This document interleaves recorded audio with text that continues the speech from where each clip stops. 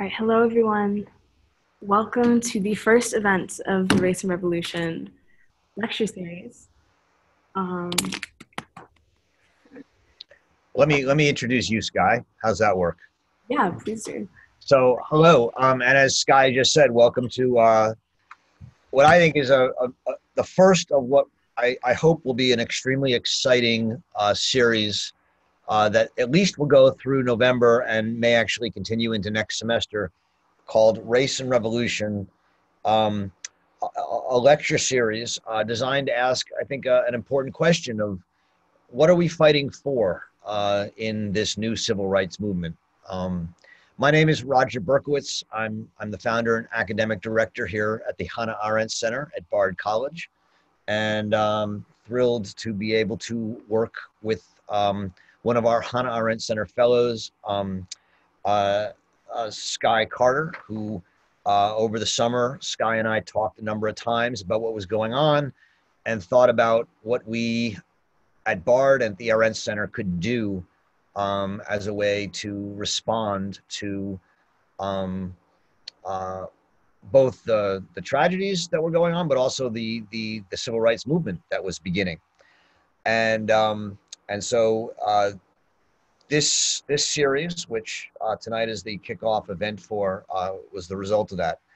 Let me just introduce Sky, and she's going to then introduce the illustrious panel of Bard students and a few faculty members who are going to get this thing going. Sky is a junior, human rights major and written arts major at Bard. As she describes it, she's born at the intersection of multiple identities. And she is involved in a number of clubs at Bard. The POC Theater Ensemble, the WOCU, and the Race Monologues, alongside a leadership position with Queer People of Color Group.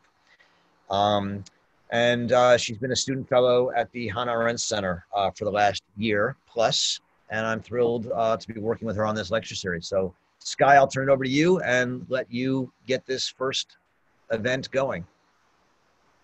Thank you so much for that illustrious introduction, Roger. I really appreciate it. Well, before we start, I want to say first, can we have all of our audience members who are not the speakers to turn off their video? Because I don't want people to get confused on who our speakers are. Sky, let me just add one thing. If people do want to ask questions, there's two ways to do it, but the main way is to put something into the chat, and I'm going to be monitoring the chat, and I will bring those questions to Sky's attention and to the panelists' attention. So the chat is the easiest way to ask questions. Exactly. And I think the way we'd like this to work is for the first hour or so to be our questions to our incredible panel, and then 30 minutes at the end for all of you, our incredible audience, to ask questions and weigh in on the questions that I'm giving to our panelists. I, for one, am particularly excited about this particular group. I'm friends with all of you, but I also look up to all of you immensely. And so to start, I would like to introduce each of them. So to begin, we have Nike Fabiyi, who is the chair of the Student Athletics Diversity Committee and a Title IX coordinator. She's incredible. She's also incredible on the volleyball field. You should see her. We also have the infamous Talaya Robinson-Dancy, who is the leader of the Black Body Experience, co-founder of Black Talks, and co-head, but stepping down this year, unfortunately, of Women of Color United, of which I am a member and proudly united. We have Bernadatte Benjamin, otherwise known as Bernie, who is also a co-founder of Black Talks and a Bard alumni. While she was here, you studied in Japanese and East Asian studies, correct? Sociology, but I did a lot of work with the Asian population. Because Bernie is dope.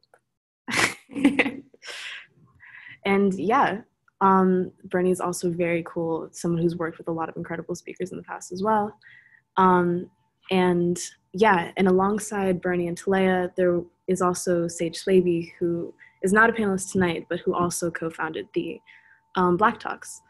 We have Teron Byrd, who is another co-leader of the Black Body Experience and the head of Black Student Organization, which I think is pretty cool to have on your resume. And then we have the one, the only speaker of the student body, Adrian Costa, who is also the co-head of Bard Musical Theater Ensemble. And I think for now that should be everyone, right? Yes, okay. So before I start this panel, just a little bit more about the series. So this is the Race and Revolution lecture series, as you heard Roger talk about, that we've been working on since the summer. Really, we're trying to answer questions as to what we want from a liberation movement. What does Black liberation look like? What does an end goal look like for the Floyd protests, for the incurring protests for racial justice that we're seeing to this day? And that is a big question. And so we wanted to ask that first of our own community before we end up asking that to the rest of our speakers in this series, which we have a lot of incredible speakers, including Jenna Wortham of Still Processing, Linda Villarosa of the New York Times, Kimberly Foster of the incredible YouTube series For Harriet, and many more on the docket. So we hope you guys stick around. And now, if you guys are done hearing me talk, let's get into it. So first and foremost, I have a couple questions for you all, which you can answer at your leisure. Sorry, let me pull these up really quick.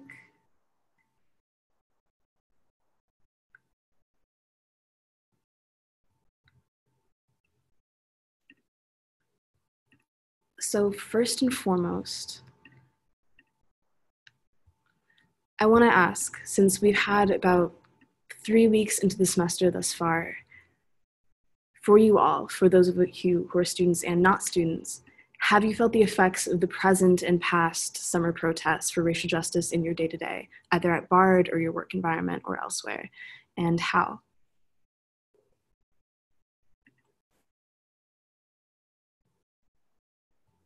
Take your time, don't worry. Yeah, Adrian. Yeah, I guess I'm gonna be the first one. Yeah, but like Sky said, my name's Adrian, and I use he, him, his pronouns. And I think that a lot of what I've noticed, and maybe this is just because of my certain interests, has been a lot from white people. I think for people of color or BIPOC or Black people, a lot of what the experience of this movement has been is not an articulation of the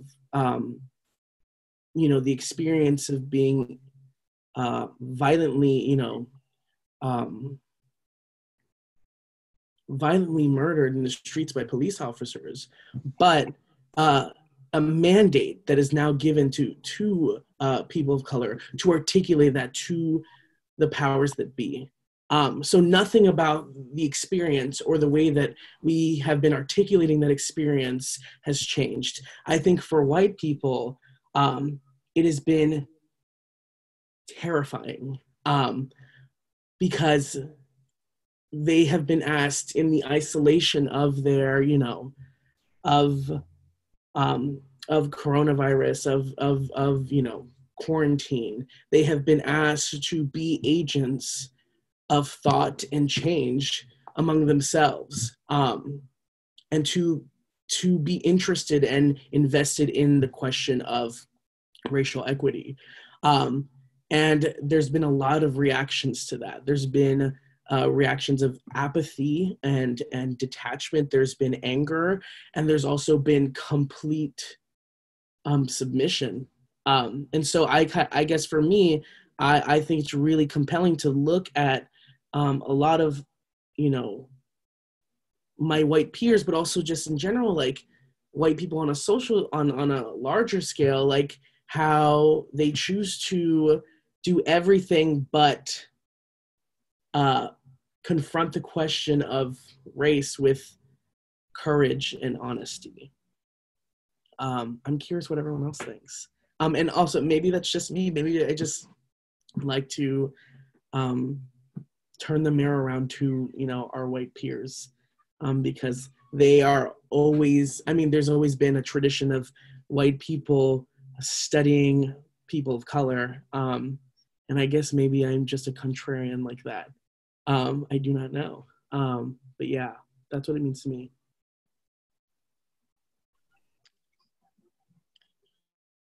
I can go next. Yeah. So I get nervous when speaking, so I'm not going to code switch. So hang on tight, y'all. But basically, what I've noticed since I've been back on campus, one, I feel very grateful to be around other Black people who kind of understand my feelings around this. Because being at home, like my mother kind of understood.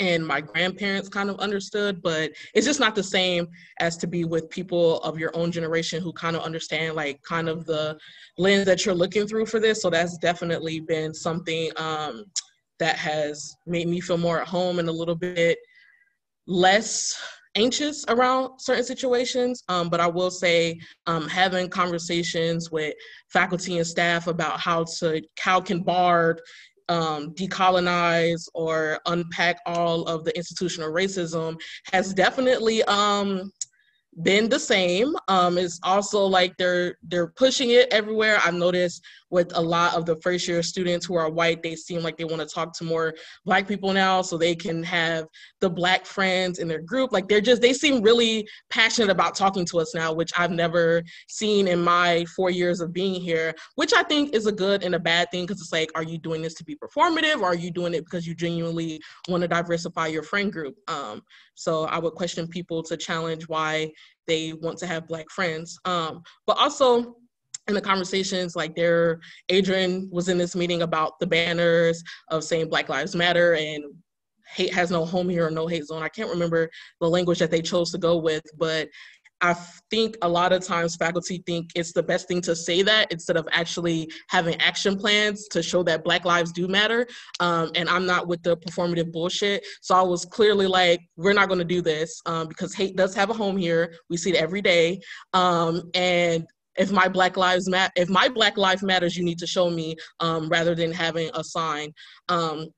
So I think that's something that's definitely been there. And also just, it's an election year going into the neighboring towns, Red Hook, Kingston, Tivoli. It has also been a thing. I actually got into an altercation in Kingston with myself and another friend who was a Black man because someone thought it was appropriate to approach us in Walmart and be like, these people think they can do whatever they want. And it was a very interesting thing to see just because, Kingston is kind of painted as this liberal space, but they have like the Trump rallies and the Blue Lives Matter rallies all there. So I think just navigating the world right now as a Black person, one in a pandemic and then in an election year, and also just dealing with this new movement of people, fighting for us to be humanized.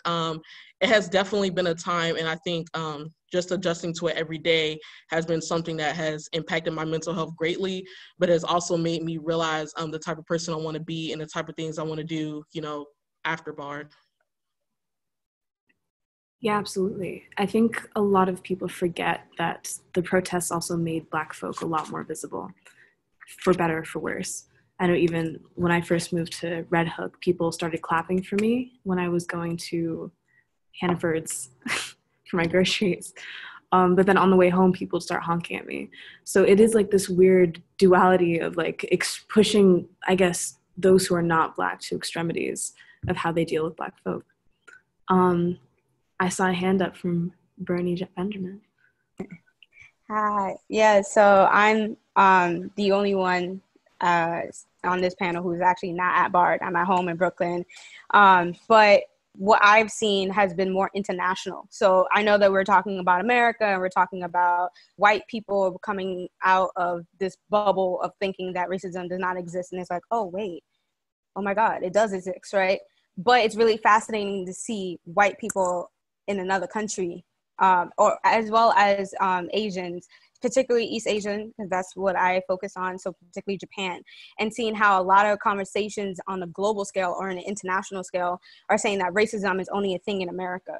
And being like, oh, like this is an American thing. We're showing solidarity in Germany. We're showing solidarity in Japan and Korea. We're like, yes, Black lives do matter. And then they forget that, hey, actually, y'all are also participating and perpetuating racism in your own country. And so thinking about like, how does this look like? I don't know if a lot of y'all know about Naomi Osaka, but she is a biracial Japanese individual who also plays tennis. And she's bringing awareness about Black lives in Japan. And there's this kind of similar to what Sky was saying in terms of like the duality, about the duality of, you know, one moment they love you, next moment they don't. And so that's kind of a similar thing that a lot of Black biracial individuals face. But even on the other scale of just Black individuals navigating another country like Japan, and having similar racism being thrown at them. I can't say it's the same thing because white racism does look different and it does come from a different source, but navigating a different space while still having your Black identity as a marker in a similar way or in a similar vein as it is in America. So having those conversations with people who are in another country and having these conversations with them in terms of like, how does racism look like in your neighborhood in Japan or in your neighborhood in France, and thinking about what you can do there as opposed to just bringing awareness about racism in America, because racism is global now. So we can't just focus only on America, because yes, you know, we are in America and it's our focal point. But as we navigate the world, we got to think about like, okay, there are other people who look like us, but are experiencing similar things. And we also want to be in solidarity with them as we want them to be in solidarity with us. So there's been a lot for me. I haven't necessarily like done a lot of like action plans, but I've been a part of a lot of conversations about how does the global world perpetuate racism and how does it look like and how does it deviate from what we think about in America? That was an incredible answer, Bernie. And I feel like that could be like its own panel, honestly. What does non-white racism look like? Because I don't think we talk about that. Lastly, I think, does Teron and Nike want to weigh in? Nike? Sure, I can weigh in. This summer, I really had to sit with how angry I was. And definitely, because like normally for the most part, I tend to try and like not seem as though and to not kind of like fall into what some people might call like the angry Black woman type, but I am an angry Black woman. Like I genuinely just need to be okay with that.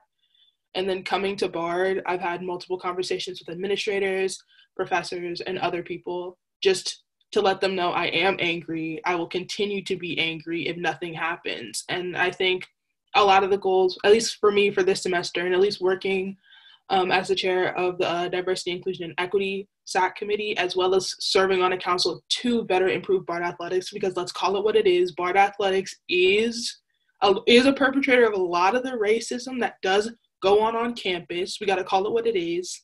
I've been doing my best, and I want to continue to do my best to hold the administration accountable, because there's nothing else I can do, because at this point, like, me doing that, at least for me, is the least amount of labor that I can do before it becomes emotional labor, where then they need to pay me.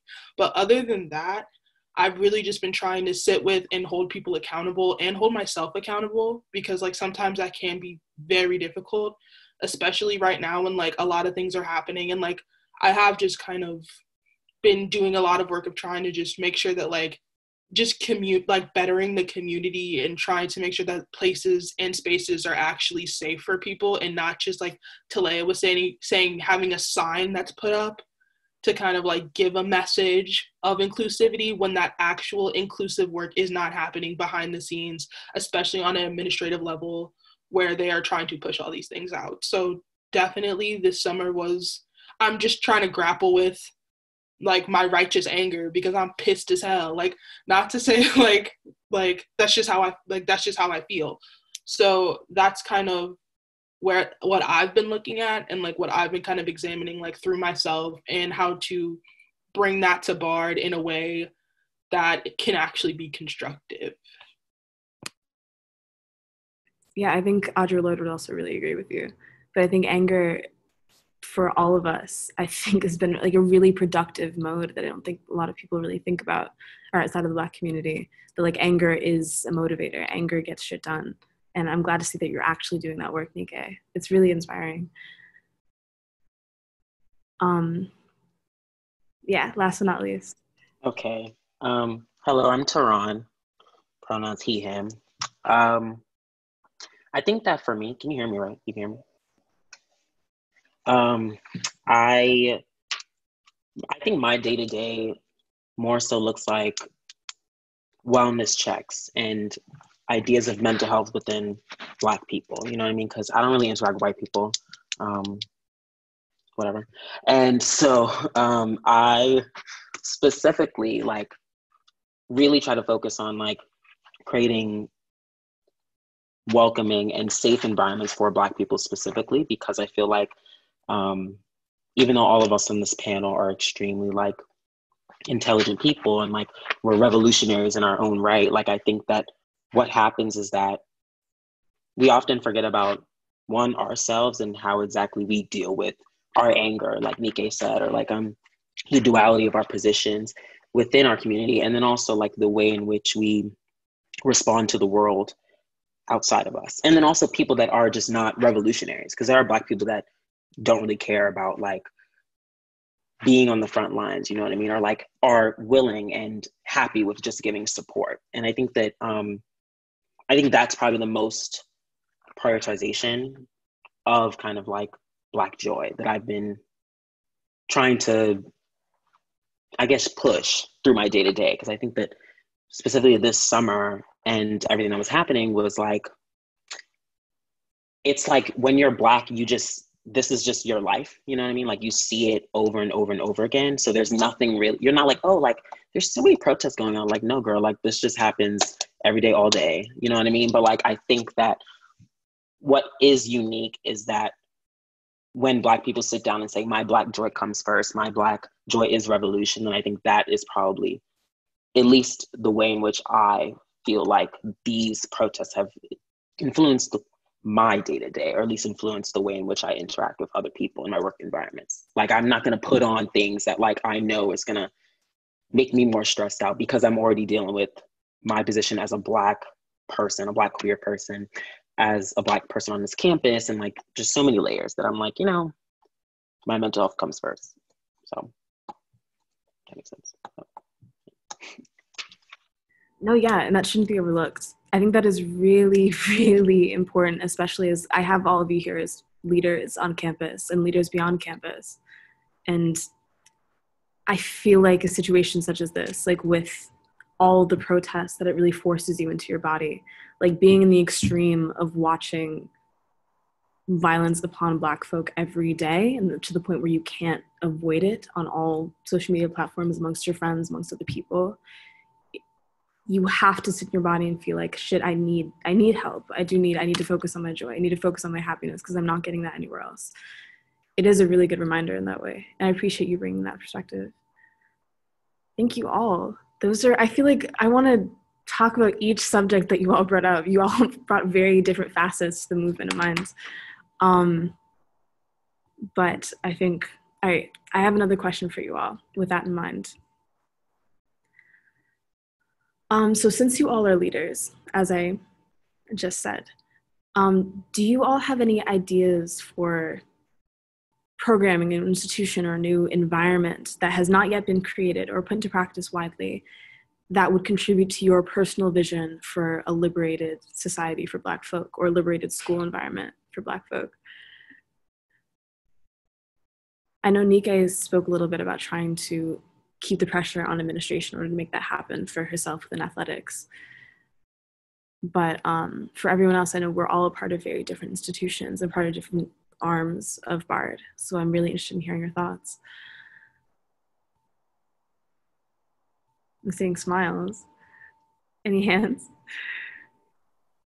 Please, speaker. Oh, no, Talaya, please go ahead. Please go ahead, Talaya, please. Okay. Child, I don't know. And I think about this. I think about this all the time because I feel like when I got the label of student leader, because that's not something I consider myself, I'm just a person who cares and just does things.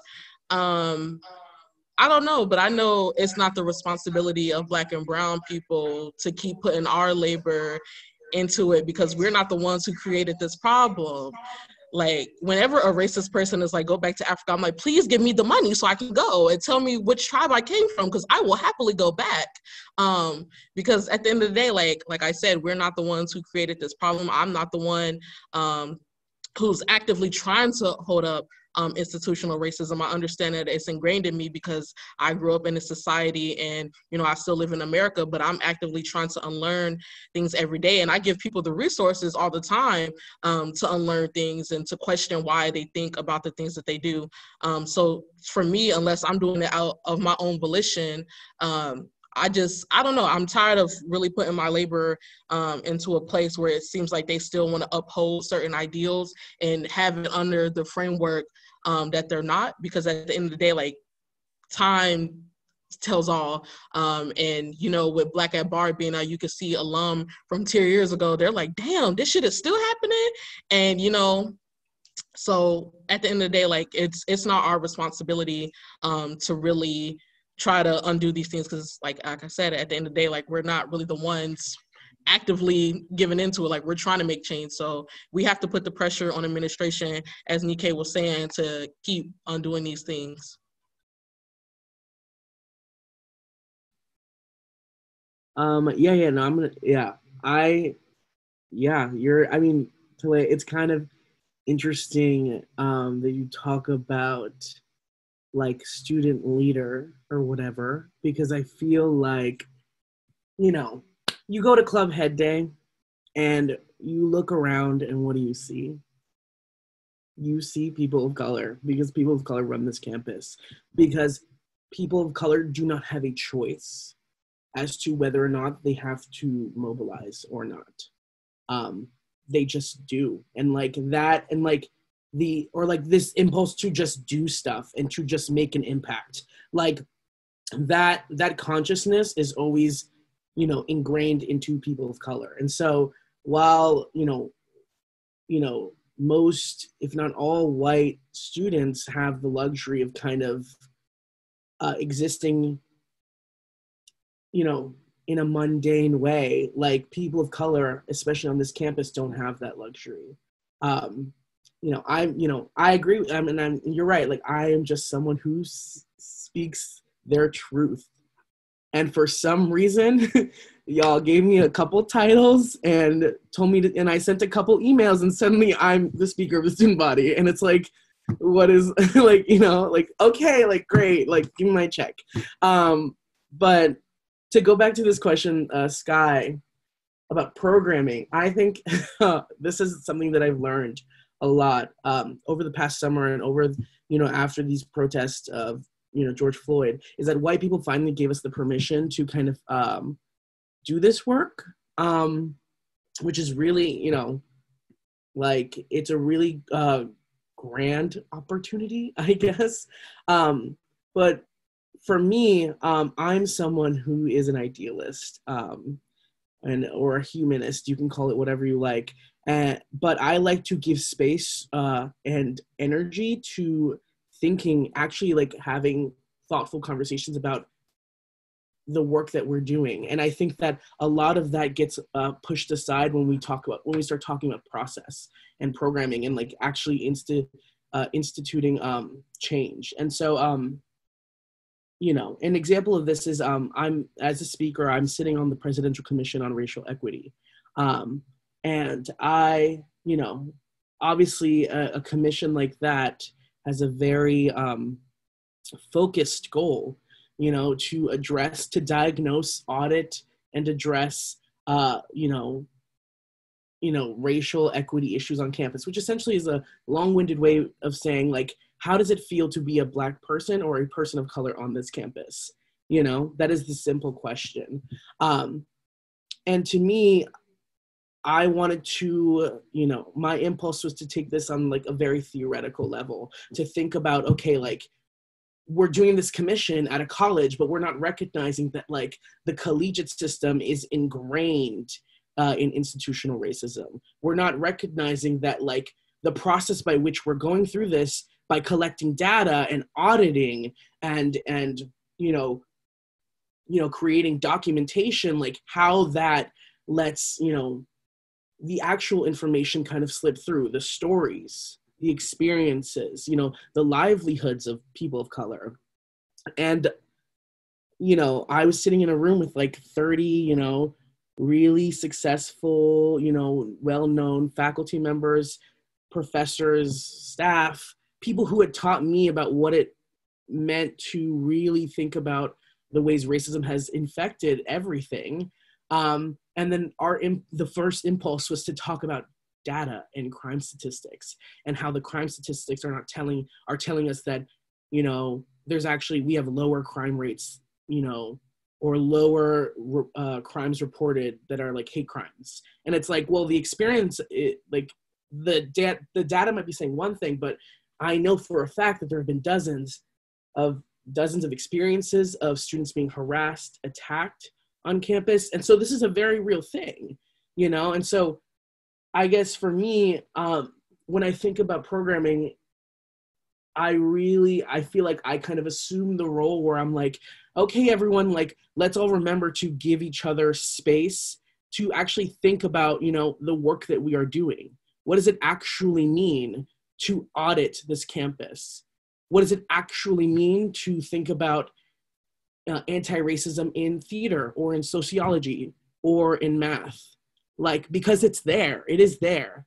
We just need to give ourselves space to think about it and to ask the right questions. So yeah, I mean, and like, that is a hard thing to do, but I think only when we, give ourselves that space, can actual progress be made. Yeah. Thank you, Adrian. Honestly, I think I'm going to save all of my comments and questions for the end. So, Teron, you've had your hand up for a minute. I feel like the question of like programming and institutions and like it all like references reform. And I think that maybe this is like based on your personal politics of like anti-racism, anti-Black racism, like white supremacy within like space, like white spaces. And I personally don't see any change. That's terrible, but I don't see any like shift of ideology without the destruction of the institutions that already exist. You know what I mean? So like the idea that like BARD or like any PWI can systemically change is like something that, I don't know, just like brings up laughter for me. Like it's because of the fact that it's like referencing and talking to specifically the idea that like, oh, people that enter these spaces are the problem rather than the space itself. And I think that like, as a student leader, whatever the hell that means, like that, the idea that you like the idea that the school puts on you that you are someone that has to shift and change your environment, because the idea that like, well, you're a Black person in this space where like this space was created to oppress you is funny. Like I genuinely think that like, when you sent us the question before, I literally wrote in my book, come back to that. Cause like, it's literally like, what is there to say? Because at one point it's like, we're starting to like, try to have a conversation about the idea of something not being terrible. When in reality, like the conversation we should be having is, okay, let's get rid of this terrible system and implement something else. With whether or not these student leaders or people that are Black, that are non-white, want to be in leaders, like positions of leadership, you know what I mean? And that choice should be given. But I also think that, I don't know, like there's no conceivable program, because if any program that you can think of, or not any, but most programs at BARD that are centered towards creating safe spaces for people of color, just any marginalized group, probably exists at BARD already. But the thing is that like the problem's not the programs, the problem is BARD. You know what I mean? Like the problem is the space in which we're trying to shift. And I think, to me, there's no way to shift that space until you actually talk to each and every single individual and shift the way they think. And that's unrealistic and impossible. But, you know, it was a nice question. Thank you. I really appreciate that answer and that call out. I do appreciate that you felt like the question itself seemed to like point toward reform. And I think honestly, like part of it is I wanted a fancy word for radical imagination, and I used a lot of words in that. So I kind of actually want to reframe the question, if I'm allowed. It was more towards, because I thought what would be even scarier, because my first draft of that question is like, how would you feel, in what position would you feel most comfortable? Like, what is your personal utopia? Which is a lot bigger than asking, oh, what programs or institutions would you like to have in place? Because also, as Talaya said, like, you did say that it's not up to you to have that imagination for what you would like out of your institution. But at the same time, shouldn't we have an imagination for what we want out of our own joy? Like how we could live our life, like what type of life do we want, not within the bounds of any of the systems that we're a part of, if that's what you think, or for others, I guess, some people who do believe in reform, what is the life that you want for yourself? Like what is, when you imagine yourself at your most happiest, what is it? What is there? What allows for you to be your most happiest, to be your most comfortable, for you to not have to do the work that you have to do simply because you're Black in this world, honestly. So yeah, that's a larger question, and probably something I just should have wrote that to begin with. So I apologize. But okay, I'm gonna point at Bernie. Didn't you have your hand up? Never mind. I mean, yes and no, because I feel like you kind of answered the question. Because like what I was gonna say was just be able to live without having to like have my Blackness be my identity. Without, like, I'd rather have like Bernadatte as my identity as opposed to all these add-ins. You know, like, oh, I'm queer, I'm Black, I'm able-bodied, I use these pronouns, da da da. Like being able to exist in the world as who you are, and not having to define yourself, because once you define yourself, you get to figure out what box you're in, and then by what box you're in, you get to figure out like how you then have to navigate in thinking about the trauma that has come with that box, right? So that's the first thing that came to my mind in terms of just like thinking about if we were to abolish all these like institutions and these systems, once we do that, then that's why I'll feel liberated, where I don't have to be like, I'm Bernadette and da da da. It's just, I'm Bernadette, I'm a human being. And I don't think we're at a space now. I know I've talked to other people who think that we're at that space where we could just eliminate it, but I don't think we're at that space now where I can just say Bernadette and you're not seeing me in addition to all these other identities. But I also agree with Teron. Like I had a hard time answering the original question, but like thinking about the new question, a new formulated question, the simple thing that I could say, and I probably have to come back to it, is just being able to live as me. Yeah, Nike. So a little bit to address your old question and your new one, I think Black people, POC, I think we have suggested the programming that we wanted. And to Adrian's point that like, now they're finally giving us the permission to actually work on it. And also I think it's kind of funny and hypocritical that they're giving us the permission, but still the lack of funding to actually work on these things. So like, I just think it's interesting how like the campus does run purely off of POC labor, and the fact that like now the campus is basically trying to grapple and struggle to figure out what it might look like if POC's actually, because like all of us are tired. Like I can speak to myself, I'm tired, and like what this campus might look like if actually POC decided to take a break, because now they want to make all these commissions, now they want to make all these committees, now they want to do all these things, because they're realizing that people that they call student leaders, who basically did all the work and the labor while they were here for their for their period of time are leaving. So now they're trying to basically rope new people in. As well as to your new question, like, I can't help but think of like Hegel's master slave theory, where basically like you're looking at, like, you can't see, like, basically right now we're working with, you can't see yourself without someone else's perception. And I think and basically everyone is almost trying to make themselves somehow like superior to others. And I think like what Bernie was saying, like, I would like to just go into a classroom and not be afraid of what the professor might see, what I might look like, because I've had multiple comments about what my face looks like, how that changes the space. And like, I would just like to live like shit. I just want to like be able to like go to class, sit there, enjoy myself, instead of worrying about what one of my dumb classmates might say.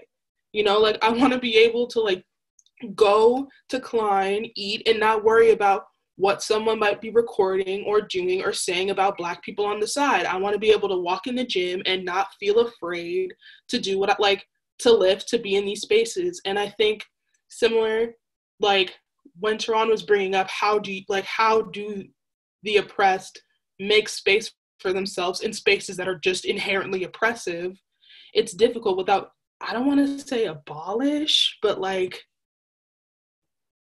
I chose my words, like, you know, so.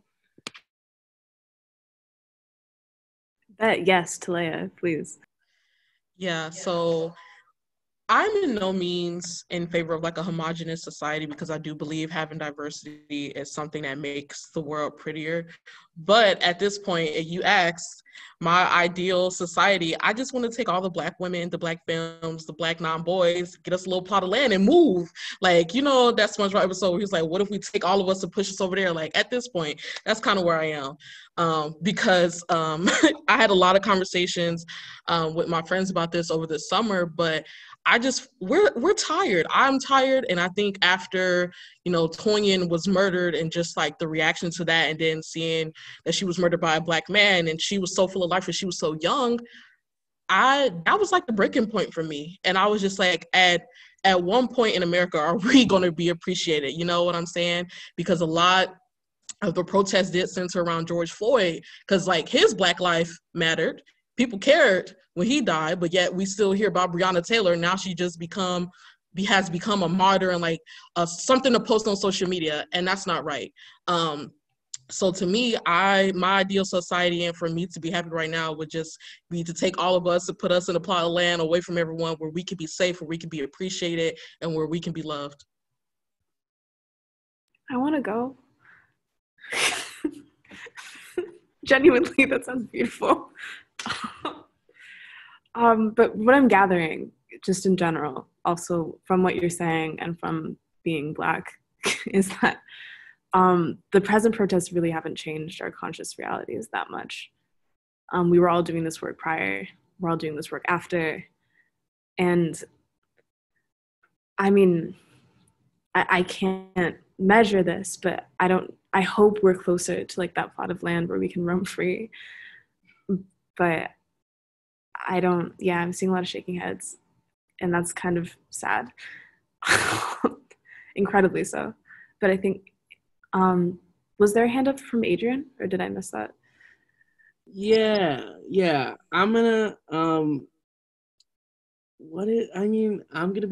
gonna have the crazy opinion, and say that I think that there's something in this world worth fighting for. I really do. And I think that it does not come without a cost. It really does not. But I think that there is something that people of color or Black people have that is something, it's about truth. It's like there's a truth that Black people understand that white people just don't get, that I think is born out of this long history of struggle. that I think is the most essentially human thing, you know. And I think that takes energy and that takes cause. But I think that there is that is what utopia is embracing that principle. But yeah, I don't know if that makes any sense. And I also think that, to your point, Teron, like, I really appreciated you saying that, you know, for you, like, your energy, you know, is best served from coming from you to build places of happiness for Black people, you know? And I think that is so valuable. And I think that for me, like, you know, everyone has everyone has their own thing that they can, like, devote this, like, you know, energy towards, and this emotion and this feeling towards, that I think is so valuable. And, you know, for me, it might be like, I have a, you know, specific affinity to, like, you know, studying, you know, whiteness and studying that. And then maybe, you know, you, Teron, like, you have a specific affinity towards building Black joy and, like, building, like, an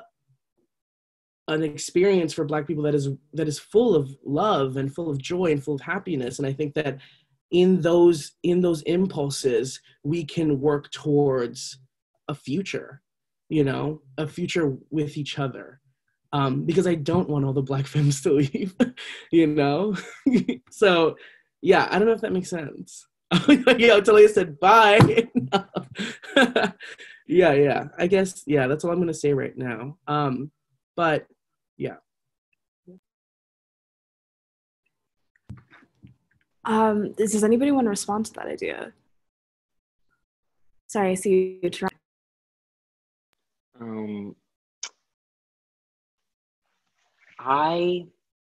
I think that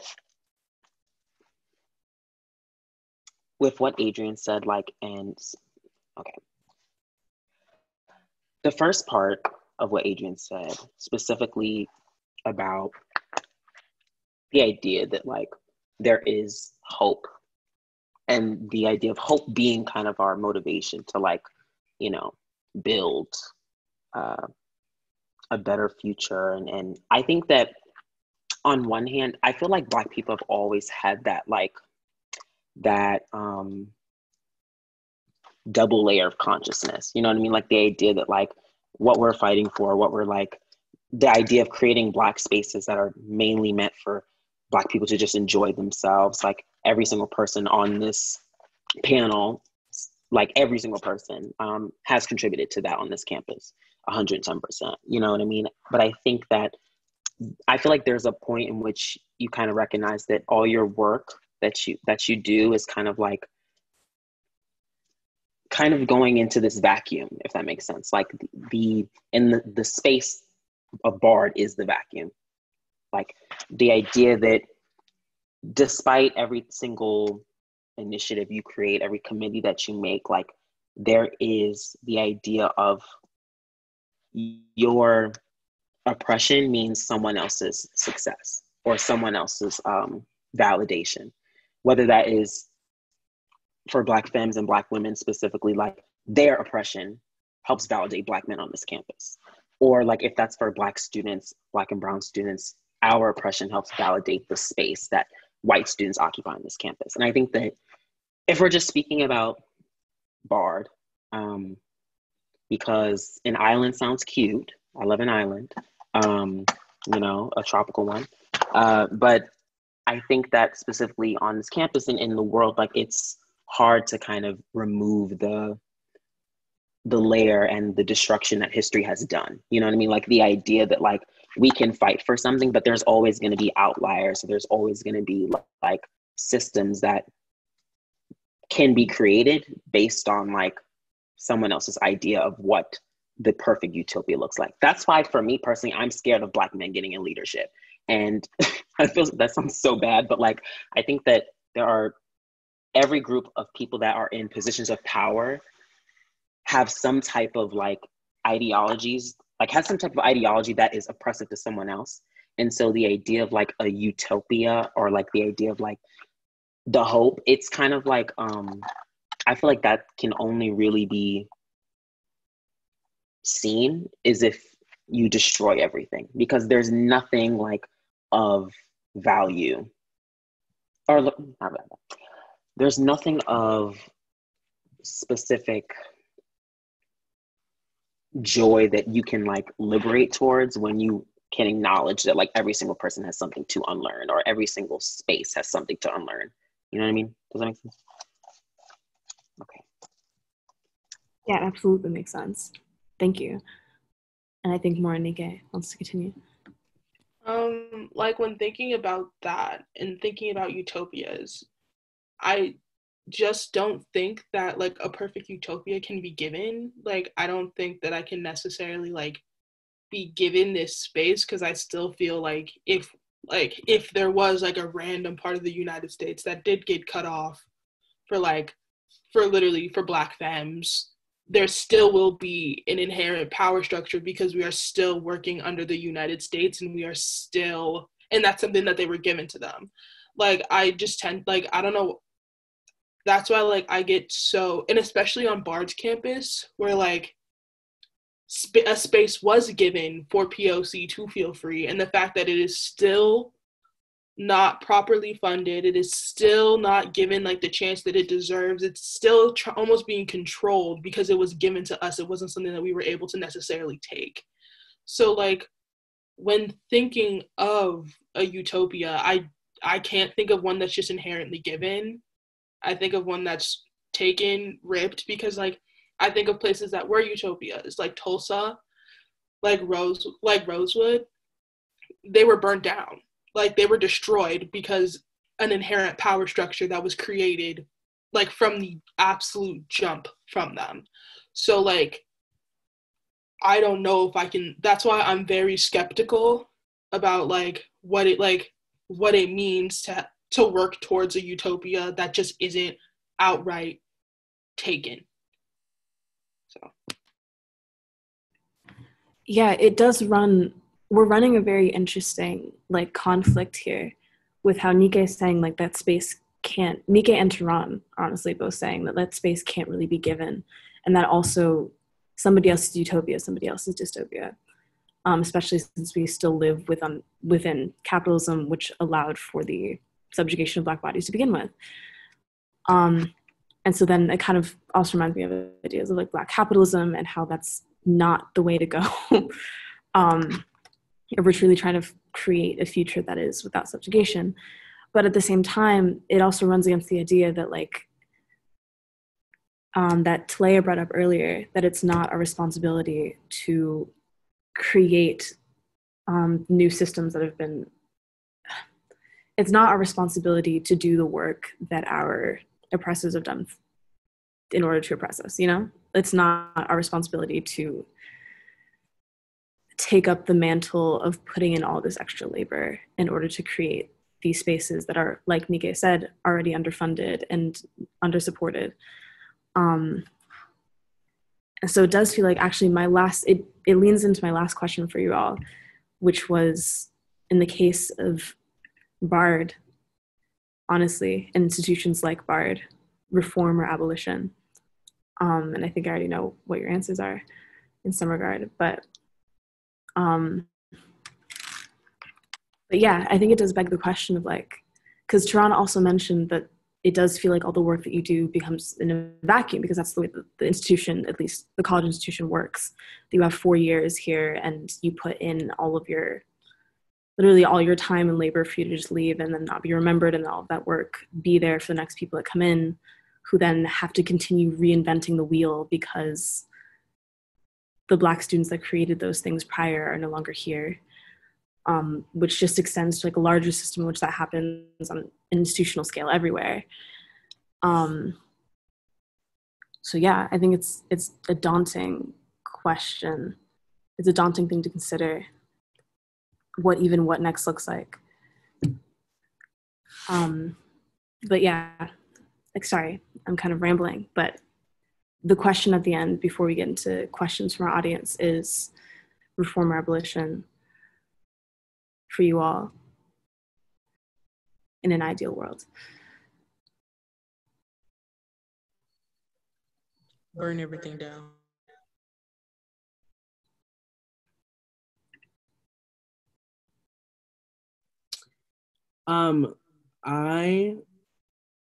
I really take all your points. And I really appreciate them. And I'm really stuck on Sky, your question of,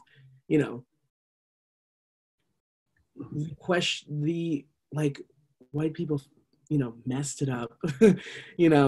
They messed it up. And it is not the responsibility of Black people to clean that mess up. But then I guess it begs the question of like, well, what now in like sitting in that mess? And I think that this is kind of where the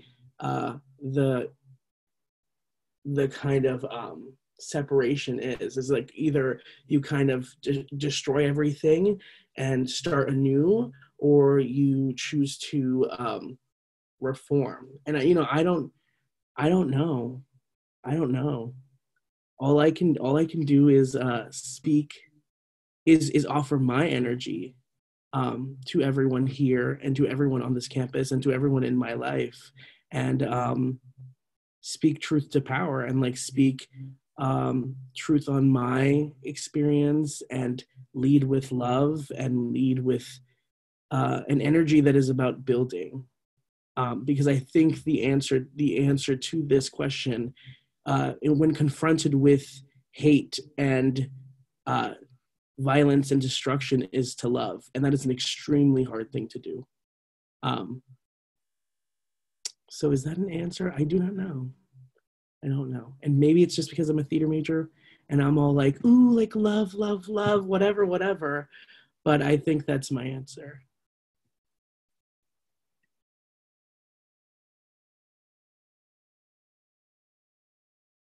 I understand this is a large question, and I think even it's hard to answer too, because I think even like to call myself out here, I've just asked all of you to come put labor into a panel to talk about your experiences being Black at institution, which you've done and talked about for the past 4 years, longer, honestly, since we've all been people of color for longer than our time at college.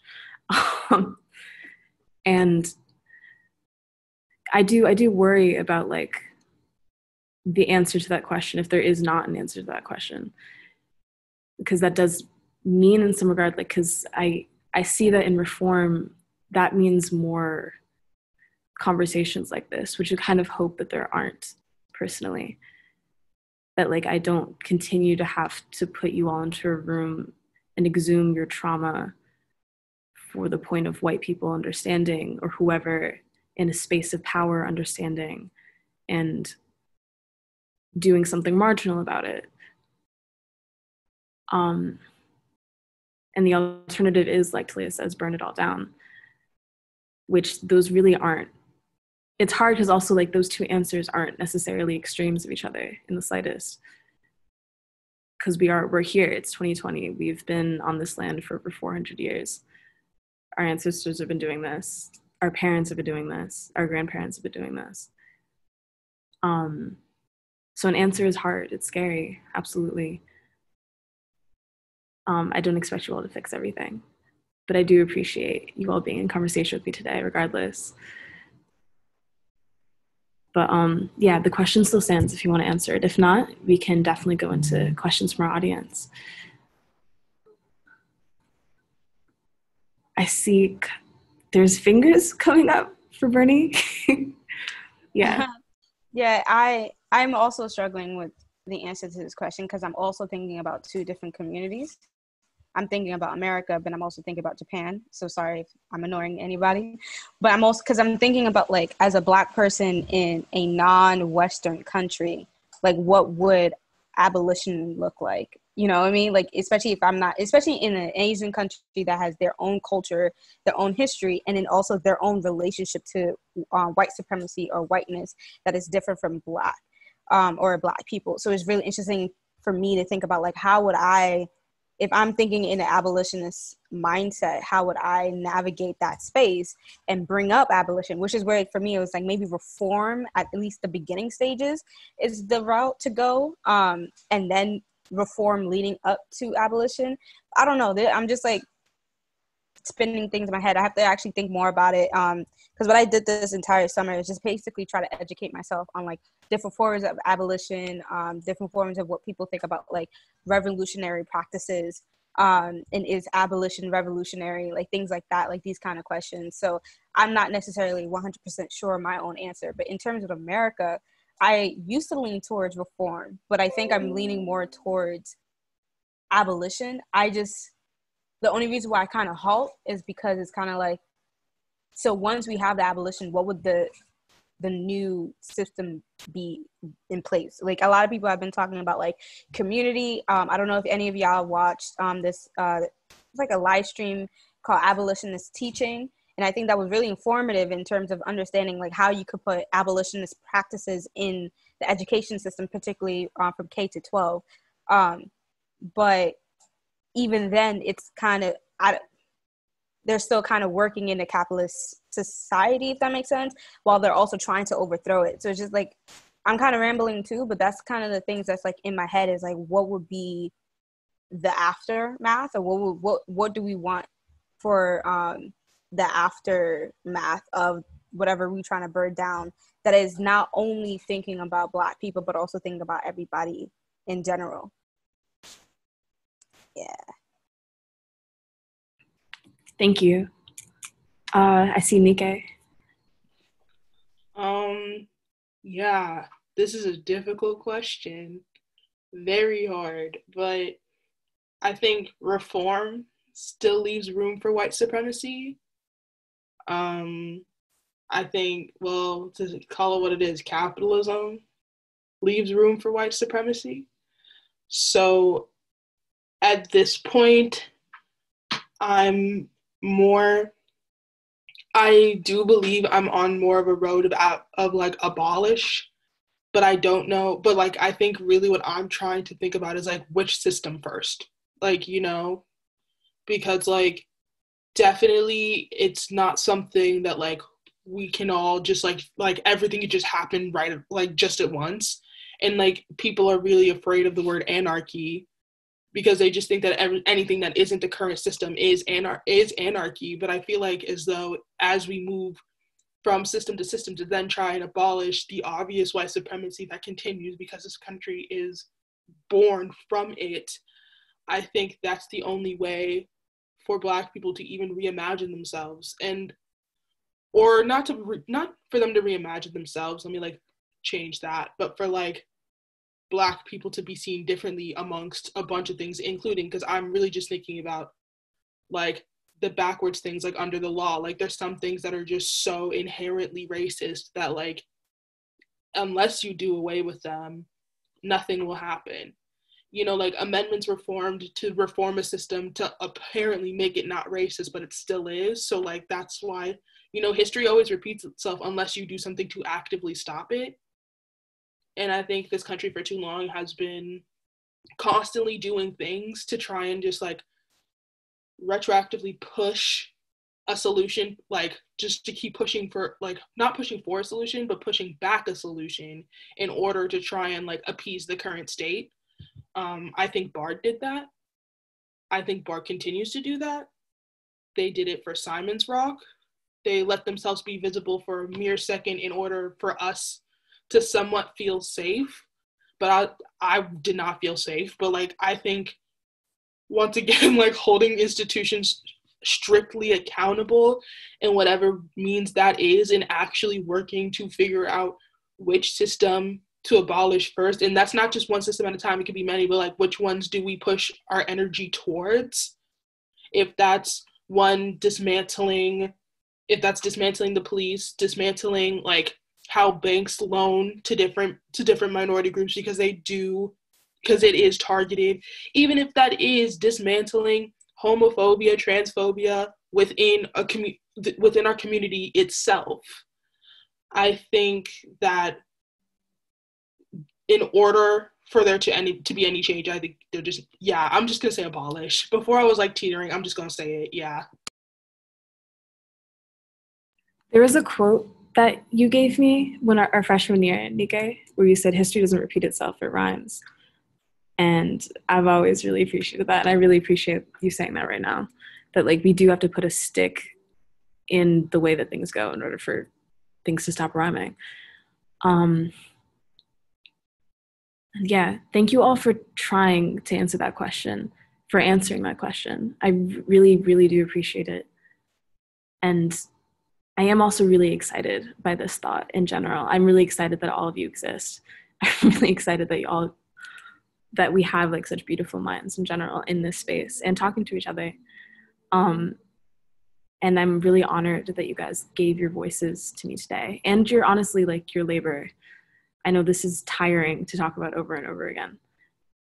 And it means a lot to me that you've given me this, that you've allowed yourselves to come into this space and speak on this. So thank you so much. So for the last 20 minutes, we are going to have a Q&A with the rest of the audience. I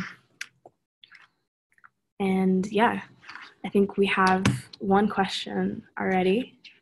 Is my panel ready? Do you need a second to decompress, to breathe, water? Okay. See, Teron's face tells me that we should just go, so I'm gonna keep going. So first, we have a question from our own Bard College professor, Kwame Holmes, which is, in my Abolishing Prisons and the Police, I propose the abolition of grading. The logic of grading is one and the same with the logic of criminal justice. Guilty F, innocent A. Racial hierarchy, white perfection, black failure. And students were broadly disinterested in letting go of the hierarchy of grades. How can abolition happen systemically when we struggle to enact it on a micro level? Kwame says, sorry for the long question, but what do y'all think? I see Nike's ready. When reading this question, I can't help but think of the debacle that happened last semester with the universal A policy. How you saw predominantly white students basically believing that their success and their grade is worth more than people of color literally not having resources to succeed. And I think that was just a blatant example of what you're mentioning, how like even grades create a hierarchy in like we're all part, like it was ridiculous, like seeing there, watching this, being on a big town hall, having someone trying to explain to me that them getting into med school is worth more than like someone else just like, because like a lot of things work, like in order to maintain your scholarships, you have to have a certain GPA in order to like participate in some activities. And a lot of these things are really helpful to POC just surviving on this campus, and the fact that that was easily thrown away in order to better, as well as the just blatant non-thought for the community in a whole and just for themselves. I just think, I don't know, I just kind of wanted to throw that situation out there because I think that really perfectly goes to your question as to why people are so, like, why people don't want to dismantle the hierarchy, because they believe they're on top of it. And like letting people, and like that was a really interesting way of like confronting people, my friends included, who believed they were like, who tried to like desperately explain to me why them continuing to suppress other people is fine. But yeah. Yeah, absolutely. No. Yeah, go ahead, Talaya. No, I was just going to say, because that was the exact point I was going to bring up, Nike, because just seeing that, like, you couldn't even let it go for a semester. So imagine when we talk about being accountable or abolishing things. And it's funny because some of those same people were like, abolish the police. But I'm like, you couldn't even abolish the grade system for a semester. And you're talking about abolish the police. How does your politics fit in? And it was like the disconnect and the dissonance from that. I'm like, how do you not see those as the same things? So I just feel like people really can't start to understand it so they can see there are other ways when we talk about getting rid of some of these systems, because in some ways they're for certain things, but it's like on such a small scale, you can't let certain things go. So when you continue to uphold these systems, it's really wild for me to see, and it's fascinating because I'm like, how do you not see that these are the same thing and that they intersect? But yeah, I feel like that is such a good place to start, because people really show their asses with things like that, because I don't understand how people think grades really determines who they are as a person. Because like people were talking about getting to med school, but I'm like, what does a 4.0 GPA or you always getting A's have to do with you being a shitty doctor? If you're racist, if you're not empathetic, if you have nothing, if you don't even know the basic biology of a human body, but yet because you can have the grades on paper, like that still doesn't take away from that. So your grades to me mean nothing.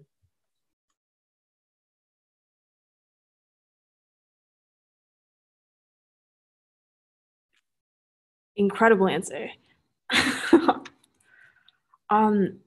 Yeah, I agree. I feel like that almost answers Nike had I just love Nike, but also Nike said something earlier during as you were speaking about like when we're talking about abolition, what goes first.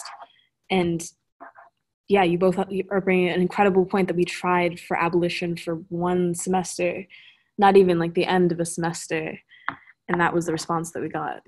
And it sounds like also from that question that the idea of abolition even for this semester is not attractive. And breaking down why that is, or why people feel that way, personally, I think it's really important. You're right, it does show your ass. Thank you. All right, so we have our next question is from Mark Horowitz. He said, sorry, actually, would the audience members put in their pronouns or rename themselves with their pronouns so I know what to address you by? That would be really cool. I'm going to go with they, them for Mark Horowitz for now.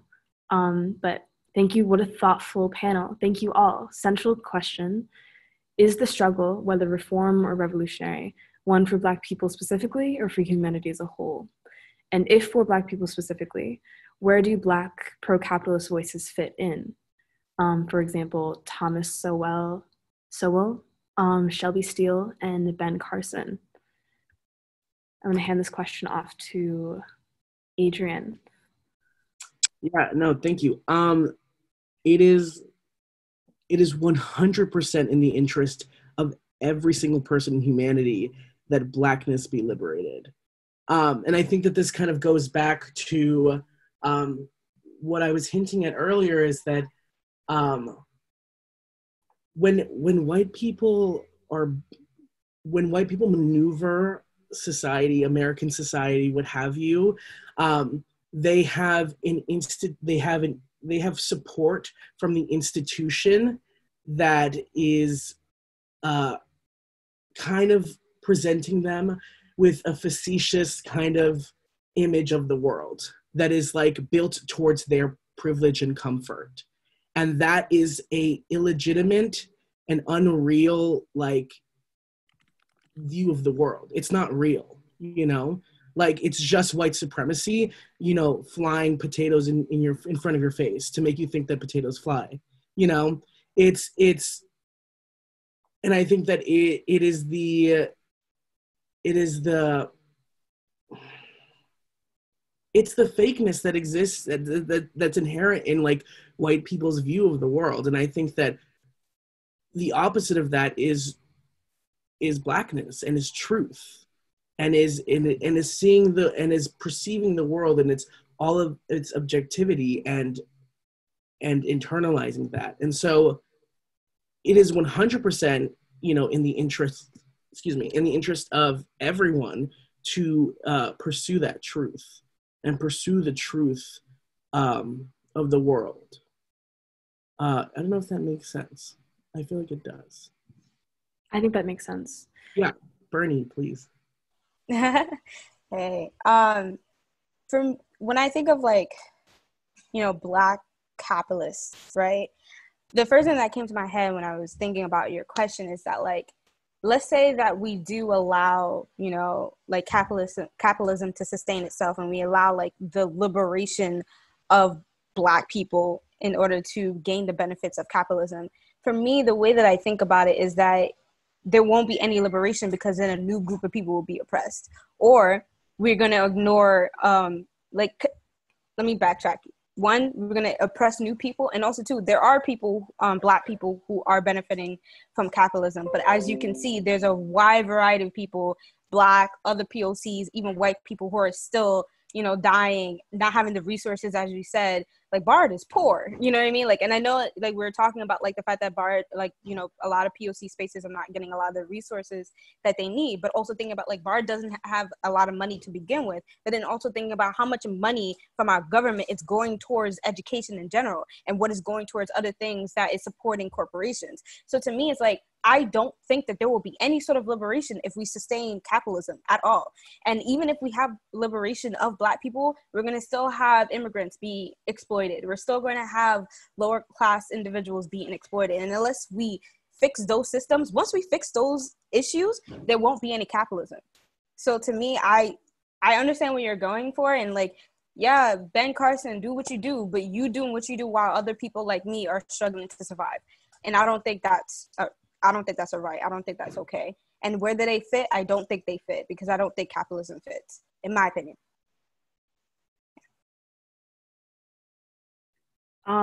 That's how I feel about that. That was amazing. Bernie with these amazing answers. Damn. Really.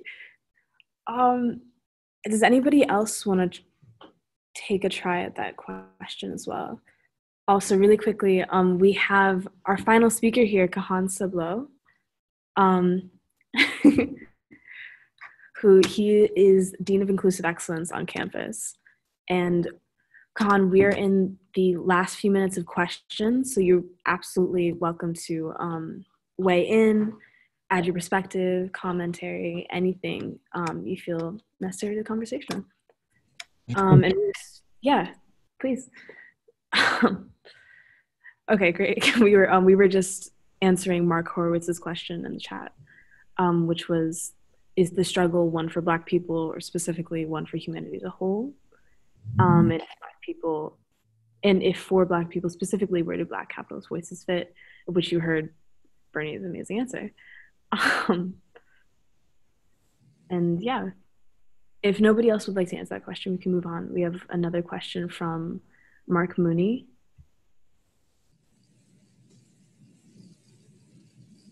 Okay, great. All right. So we have the question from Mark Mooney is, does Marcus Garvey's Back to Africa ideology resonate with anybody on the panel? Does it land differently today amidst all that is going on? Okay, I see Teron. No, it does not resonate with me.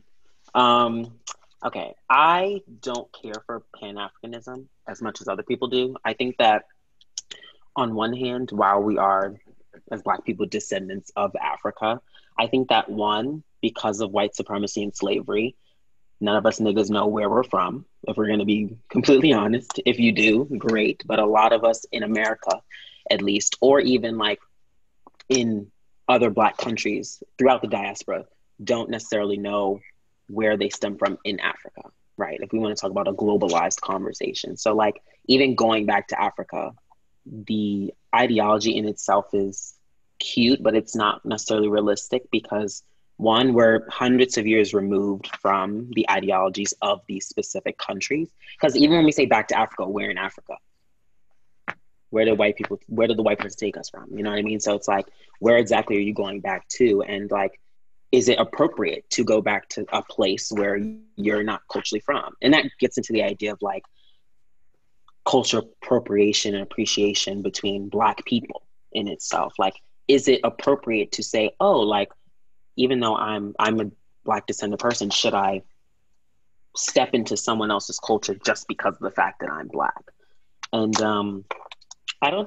my ideology about it hasn't changed based on the social climate. I do think that like there are like, I think it was like Ludacris or something, or like a few other people like got citizenships to like I don't know if I'm not 100% certain, but I remember seeing like this huge thing about like specifically African Americans that were like trying to go back to Africa. And while I thought Libya, okay, cool, thank you, Sage. While I thought it was a vibe for them, I think that there's too much history within like just the idea of like being descended from Africa.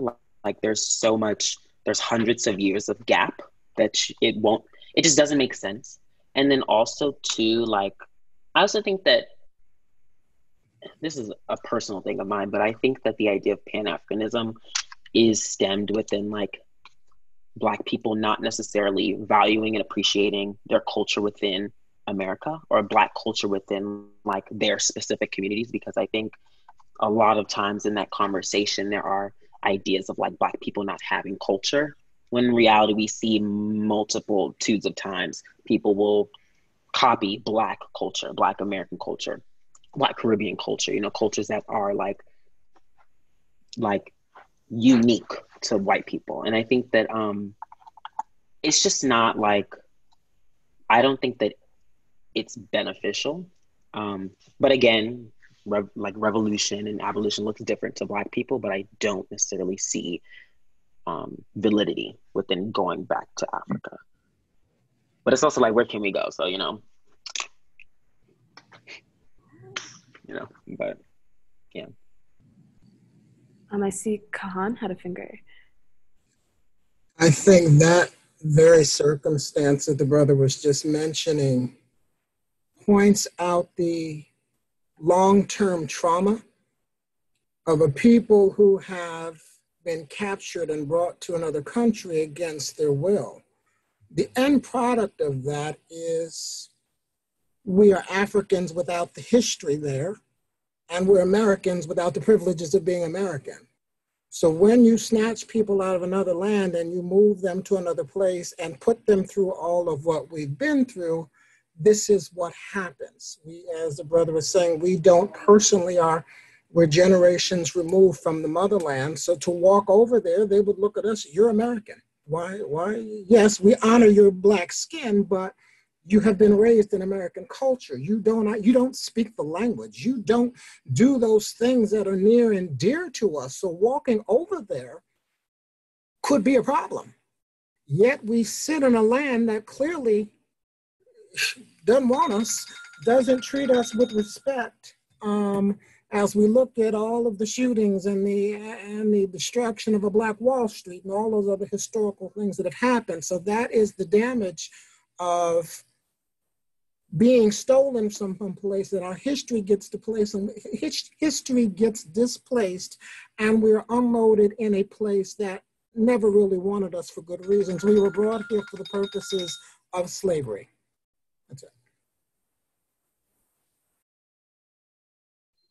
Yeah, I was gonna say, because earlier in the panel I was like, if racists gave me the money and could tell me where I'm from, I would happily go back to Africa. And I want to be clear that I said that jokingly, because I consider myself an American descendant of slavery, and I definitely hold that with pride. I joke about that with my Caribbean friends all the time, because I have no idea where I'm from. I mean, according to Ancestry, I have roots in Nigeria and Cameroon, but do I know anything about those cultures? Absolutely not. The only thing I know, my history begins with indentured servants who my great grandmother was in Mississippi. That's what I know, and that's what I proudly claim. So for me, when I hear things like that, because there are so many issues within the diaspora, and especially in the way in which other countries look upon Black Americans. And that's a whole nother thing to unpack in itself. But also, as Teron was saying, just getting into like appropriation versus appreciation and things like that. Like I rather take pride in my culture here, and understand that more and how that looks, and unraveling that, and sharing that with people, as opposed to trying to fit myself into something I have never really been able to resonate with. And that really hasn't changed since everything has started. I feel like I want to leave America, but not because I necessarily want to go to Africa and try to fit in there. I don't want to be here. But you know, what does that look like? If Black Americans could start another country, I'm for it. So yeah, I would rather that than just me trying to go to Africa and get into a place where I don't fit in. Like, get in where you fit in, but I don't fit in there. While listening to see the person that asked the question, Mark Meany says, thank you, Teron, Kahan, and Talaya. So we're at the end of our panel, and I do want to open it up to maybe one more question before we end. But I think I may also have a question for you all, now that I was thinking about your answers, and also my own. Oh, yeah, sorry, did I miss? Nika, go ahead. I'm so sorry. No, it's fine. I just wanted to say, because like, I definitely never thought of that before listening to you three, because like, as someone who does have the privilege of knowing exactly like where my family is from, because they did immigrate here from Nigeria, I just wanted to thank you, because that's something that I honestly never thought of. But then I'm also just down just for like, yeah, like if you can find like Talaya was joking about earlier, if you know exactly if racists will pay me and you know where they're from, I think, because I think back to when earlier in the summer when things were going on with George Floyd, literally the Ghanaian government was like, please come back. Like, we want you to experience, we want you to learn, we want you to figure out. And like, I just kind of think of that and and like, I just kind of think of that and I'm like, I definitely do now. Like, before I think before you guys spoke, I definitely would have resonated more with Garvey's Back to Africa. But to think about that, like Black Americans do have their own distinct culture that is very different. And I know that because my households are split down the middle, but like, I think it is different today, because I think I feel like Black Americans, I feel like we've like legitimized our own culture versus when Marcus Garvey was writing that initial theory, the culture itself was still yet to be named, understood, and really like legitimized by themselves, you know? So like, I think it would definitely look different today, almost, but like, I just kind of wanted to bring that point, because I never really thought about that as someone who does have the privilege, the opportunity, and absolutely knows where I'm from. So yeah, I just wanted to bring that up.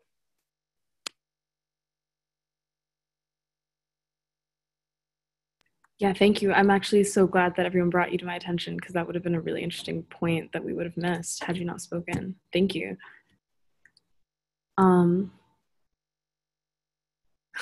Thanks, Bernie. I see there's another comment in the chat. So yeah, it's now 7:33. I think, how do you all feel about one more question, if there is one, before we end? Okay. Audience, this is your last chance. It's a very valuable time, very valuable people you have here. Going once. Going twice. All right. And we will end with that. I think before we go, I also wanted to, because I know we have a lot of intersections present here at this panel, but I also wanted to bring attention to a point that Bernie brought up earlier, that when Black women speaks, humanity speaks, and the idea of like when the most marginalized is brought up, that is the point where capitalism falls away. That is the point where subjugation itself falls away. And I know it seems important to also bring up like the idea of Black trans women really being the ones at the bottom of that hierarchy, if that exists. Because I think we also see, and this is another panel on its own, but when also thinking of these ideas that you all have brought up for what even anyone's utopia or a Black utopia or anyone's utopia kind of has to come at the expense of somebody else. And I think I may have been problematic in even like the way that I frame these questions as like a generalization of what do you as a Black person want, when really we're all at the intersections of a lot of different things.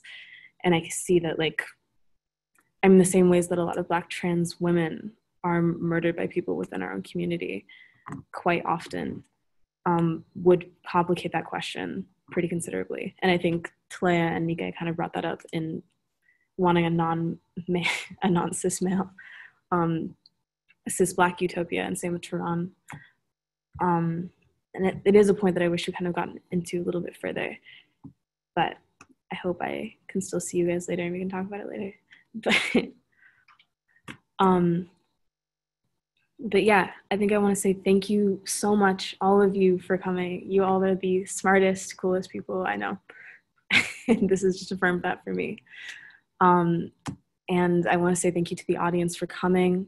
I know we have a lot of different experiences also represented in the audience, so it means a lot that you all are here and willing to listen.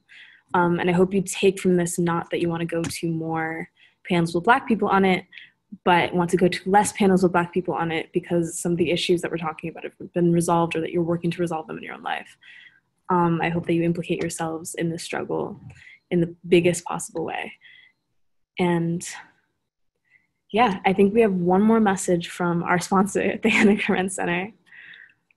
And Roger, are you there? Yeah. Hi, Sky, and thank you all. This was a fantastic conversation and panel. Really appreciate all the thoughts. You know, I think you know the series that you guys just kicked off is called Race and Revolution. Strikes me that the conversation often went around reform and abolition, and I kept wondering where revolution fit in with that and that. But that's a question that I hope will keep coming up. We have about 8 different events coming up in the next 3 months. I hope you'll come back. I hope some of the speakers, but all of the audience will as well. And the next one actually is Monday at 3 o'clock. Is it 3 o'clock, Sky? I think at 3 o'clock, if I have that correctly. And it's with Coleman Hughes, who graduated Columbia University last year, so he's a contemporary of many of you. And he's sort of become I think the question that somebody asked about Black capitalists was somewhat of a question about Black conservatives, to where do they stand? And I think he would, to some degree, fit into that category. So I think it will be a very challenging and interesting question for him. And I hope you guys come and ask him hard questions and engage with him, because he's become he's become a big spokesperson for a viewpoint that I think a lot of you will find challenging. So it's co-sponsored with the Tough Talks program and the Race and Revolution series, and it's Monday at 3 o'clock, and I hope you'll join us. And after that is Juliana Huxtable and Kimberly Foster and then Bill T. Jones. So we have some great lectures coming up, and I hope you'll join us for those. Thanks all very much. And thank you, Sky, and all the panelists. Thank you. And right before we end, just want to say really fast, can our panelists put their Venmos in the chat? Just in case anybody in the audience wants to tip them for their labor tonight.